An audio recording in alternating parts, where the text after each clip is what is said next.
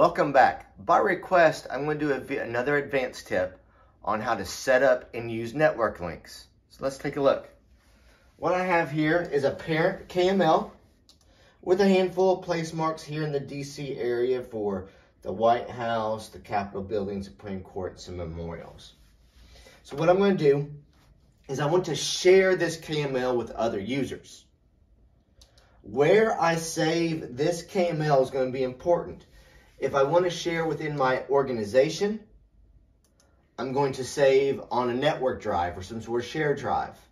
If I want to connect and share with external users, I need to upload this KML to a website and then external users map to that location. All right. So in my temporary places is going to be pretend an external user. So I'm going to add a network link.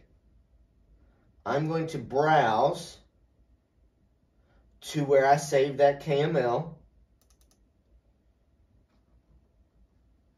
Open, and I'm going to have this refresh periodically, let's say every 20 seconds. That'll be important here later on. And now you can see I have a link to that parent KML. Now here's what's good about this. When the author of the parent folder updates this KML, like I'm about to, let's say I add another folder, call this Monuments, and I move a lot of these place marks into that folder.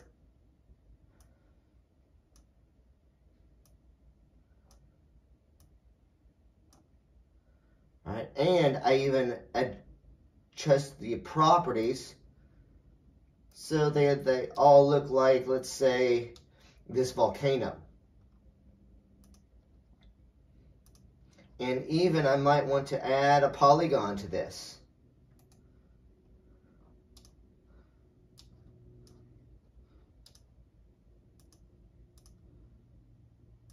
Maybe call this reflection pool.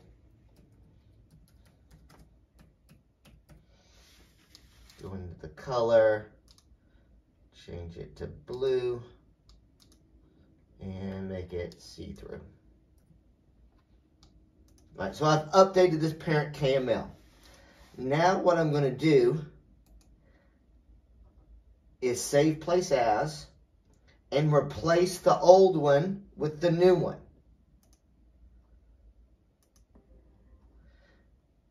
Okay, so now when I turn this on, let's wait about 20 seconds and let's see what happens.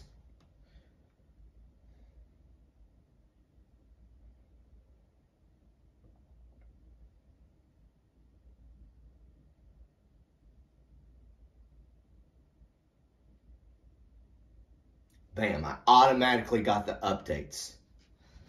And you can see I got the volcanoes now, I got the blue polygon that wasn't there earlier, and it's now organized with that folder I added. So every time I go to adjust this KML, save it to the same place, an external user will only have to wait at most 20 seconds before they get the updated version of this. So some of the benefits of a network link is the automatic updates.